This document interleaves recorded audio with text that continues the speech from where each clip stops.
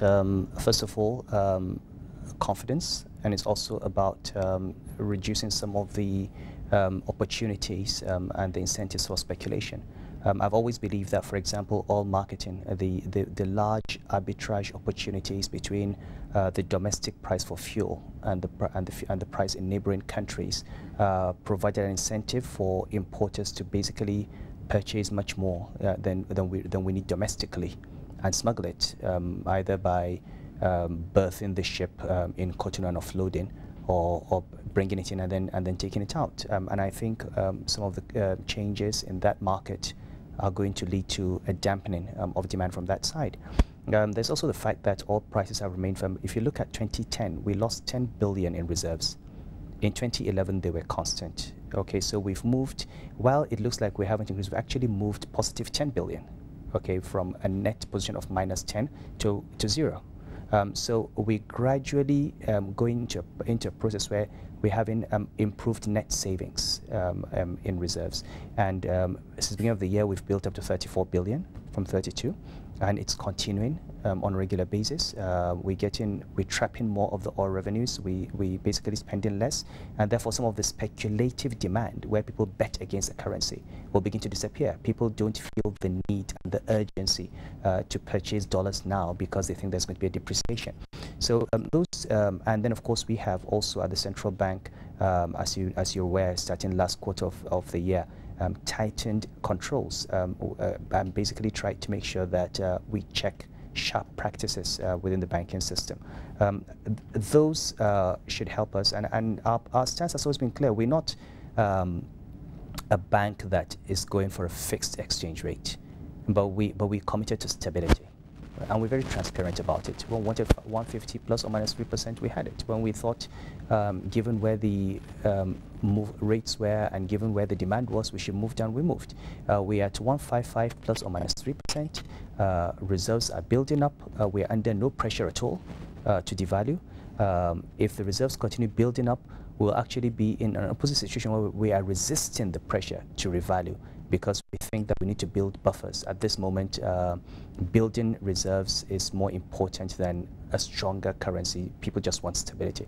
So from the perspective of foreign investor, I think having a stable exchange rate with a range in which you can measure exchange rate risk, plus very high rates of interest, that's all he needs. How prepared are Nigerian banks for the impending global economic slowdown? What are your thoughts on how prepared we are compared to 2009? I think the banks are much better prepared today than they were in 2009. In 2009, they had huge exposures to a capital market that was already in a bubble.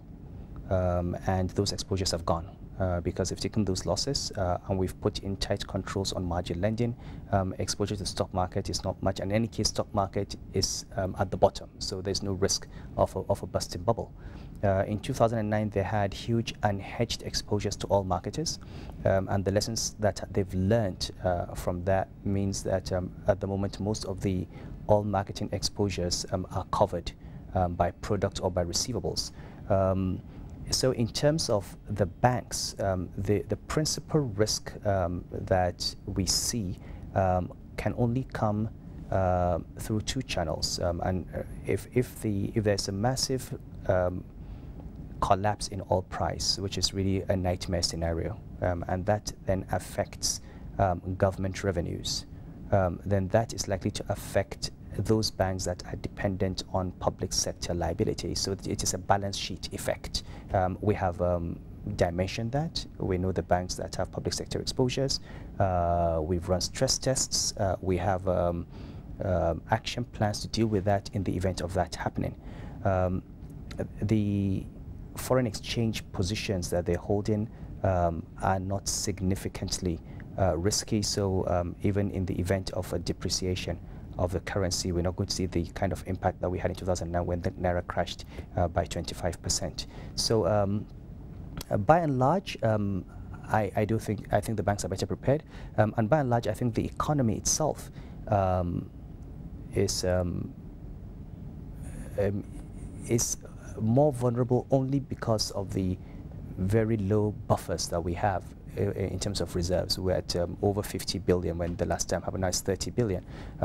But I do think with the accretion we're having and with the news coming out of Europe and with what you know of the oil market, I do not see a major problem, but we are prepared. Let's come back to the MPC decision today and talk to us about the risks for negative interest rates in Nigeria, especially now that we're expecting inflation to take up in the first and second quarter.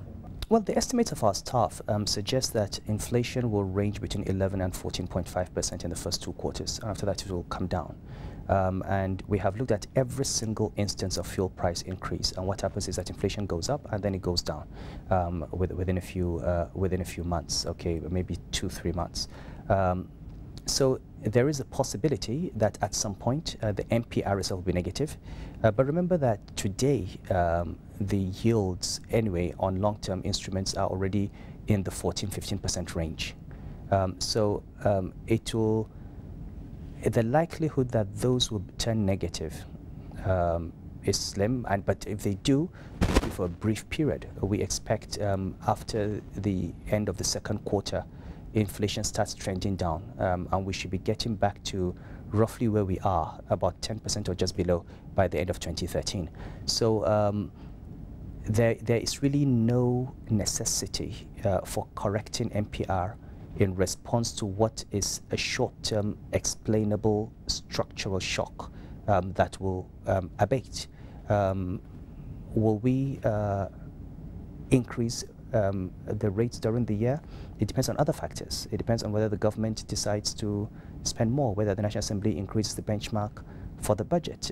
So if you've got monetary variables that seem to compound the inflation problem, we will respond. We will not have an accommodation for fiscal dominance. However, other than that, I think this is something that we can bring down without necessarily shocking the market more.